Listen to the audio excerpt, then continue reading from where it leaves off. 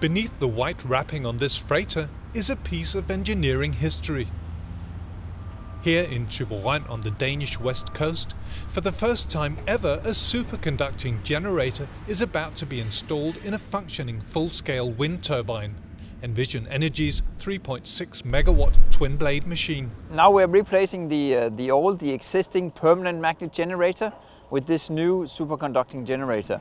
Envision is one of the partners in the EcoSwing Superconductor consortium, supported by a grant from the European Commission.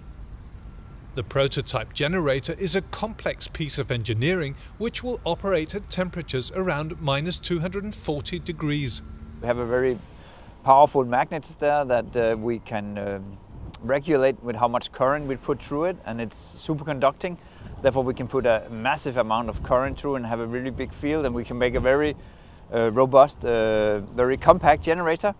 Just how compact is clear when you look under the identical covers of the original generator and its superconducting successor.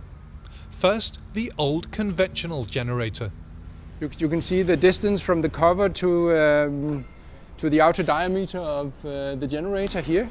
And if we go to this one, you can see, well, I can't even reach it. So this is actually what you can see, the big difference between the two. The process, which is reaching its culmination here in Turbine, has been a Europe-wide effort involving production of superconducting tape at TIVA in Munich, testing of the production coils at the University of Twente in the Netherlands, building rotor and stator at Gemont in France, and performing ground tests at the EVIS Dynalab in Bremerhaven. The business case is quite clear. Superconductors, they can carry large amounts of current in a very compact, in a very power-dense manner.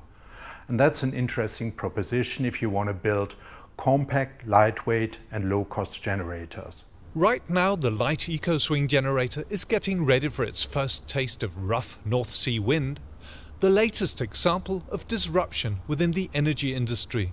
I think that superconducting generators will move the boundaries of how we design electric drives, and by having this in a wind turbine we can prove that this technology is ready and it's mature, and that will push the thinking around how to make electrical machines into new directions.